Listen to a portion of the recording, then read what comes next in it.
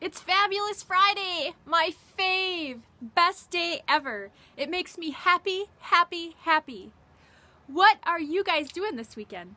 Share with me. Post big awesome plans in the comments below. I would love to hear what you are all up to. Weekend summer plans. Have you ever thought about redesigning your life? Make a plan that suits you and go after it.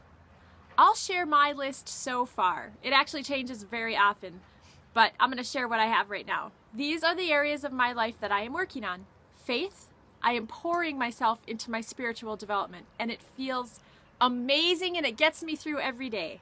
Number 2, my husband and my marriage, including my girls and my family. Success is nothing without the people you love.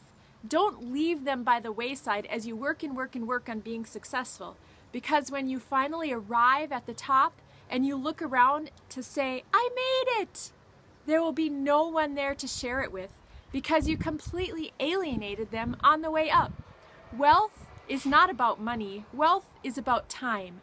Time spent with the people you love in the places you love. Cherish the people around you that you love and make sure they know you love them. Of course, I'm working on my career. I'm making a difference in people's lives. I want to make my mark on the world one person at a time. And I'm always developing myself personally with books all the time. Submerge yourself into a new book and it makes everything better. Number 6, vacation, travel, and seeing the world.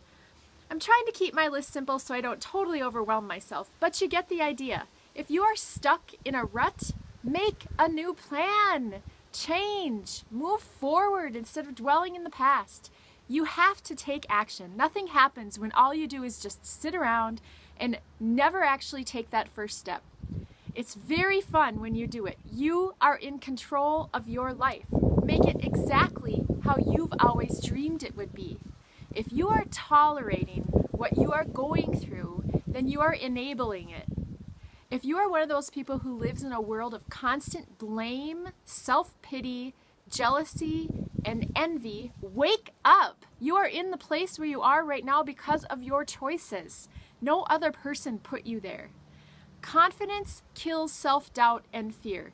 Make the decision to change, take a step, and just do it. Decide, commit, and succeed. Beachbody friends, does that sound familiar?